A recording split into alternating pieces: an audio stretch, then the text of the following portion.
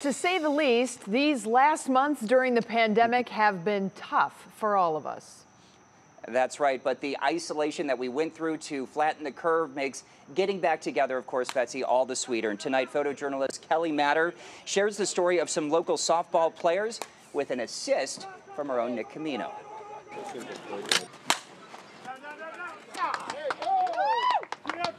A sport loved by millions. Some say it's just a game, but others say it builds special bonds. 31. Some of these guys, I've been playing with them for 22 years.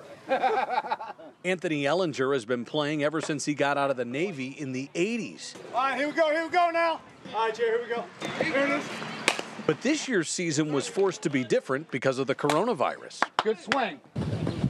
Dr. Acton just signed a stay-at-home order for all Ohioans. 1, 2. That order signed in March.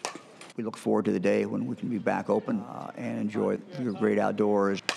And just this week, softball leagues returned in Westlake. Here we go, play.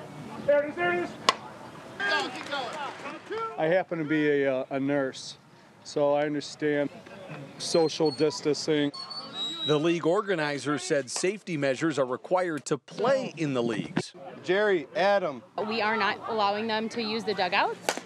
Let's go, Ben. Ohio is still seeing cases with more than 2,700 deaths. But players are learning to adjust and still play the game they love. There it is.